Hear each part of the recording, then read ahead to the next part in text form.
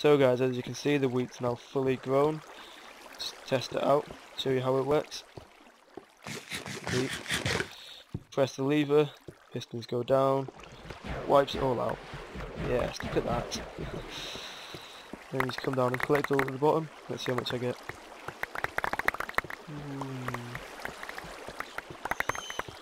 Still coming. Still coming. Right. You have the joy of replanting it afterwards. We'll get the last little bit there. That'd be the best bit to make automated if it was feasible. Yeah.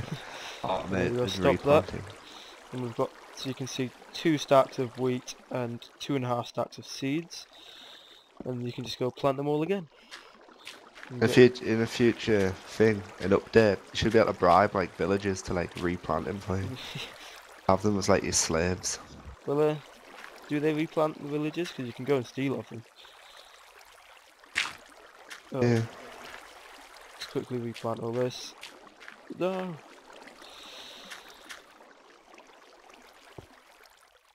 Right, that's one side done. That'll do. As you can see, turn it into bread and have loads of food.